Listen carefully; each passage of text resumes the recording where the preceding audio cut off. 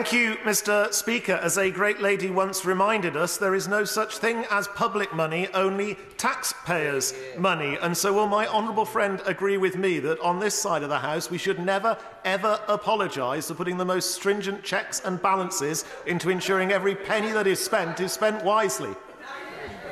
My honourable friend from Buckingham is absolutely right. We are seeking to ensure that we transform areas which were ignored for far too long, including my own, but doing that in a way which works for the government and works for taxpayers with our hard-earned money, making sure that that is spent in the right place at the right time for the right effect.